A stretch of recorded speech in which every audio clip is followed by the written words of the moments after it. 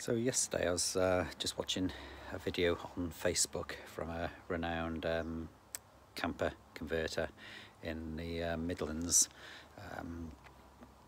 and I was alarmed really because the video is about this area here by the front wheel arch.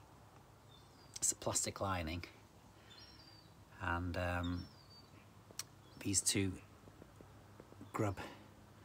plastic grub fasteners here conceal a hidden compartment which is shrouded by the plastic. So so basically, if I take you to the back wheel arch, it hasn't got the plastic lining. It's going to be like this area here that you've got to watch, but on the front obviously it's all covered in plastic. So I'm just going to show you how to do it. So I happen to have one of these, which is handy for getting out the plastic fasteners, but you can use a flathead screwdriver. So all I'm going to do, I don't know if you can see this, oh yeah, there you go, is prise that out like so. Don't worry, they shouldn't break. I'm just gonna do the other one. It looks a bit, I should have done it on the other side, it seemed a bit easier.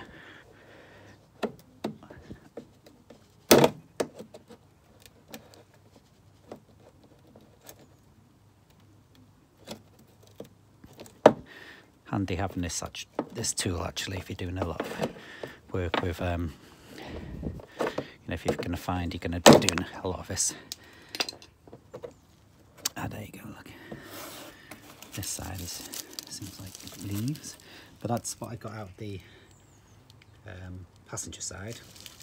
And then I'll just put this pile here, as you can see it's a little sand and dirt.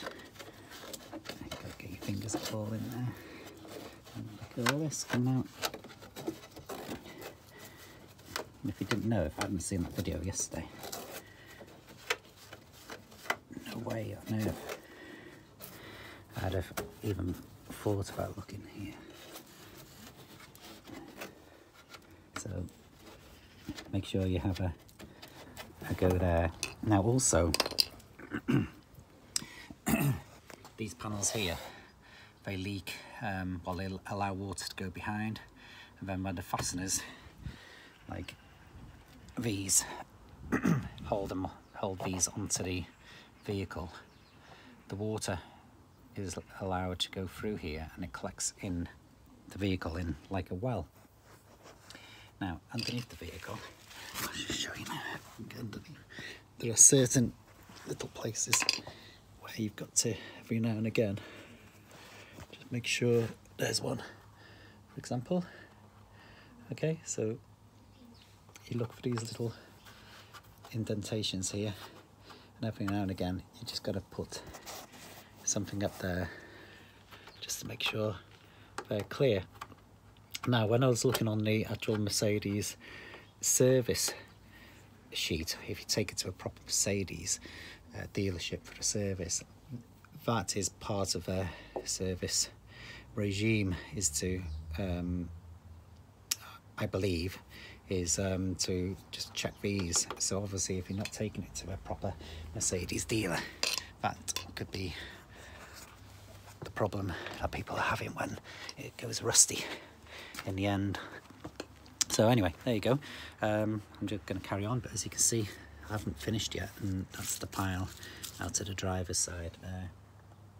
So yeah, get yourself one of these tools, probably be worth it in the end, because you know, I'd be doing this probably twice a year at least now. So yeah, get one of those, probably from a good automotive shop, and just make sure you keep hold of those. They'll just pop back in later, so don't worry. Okay,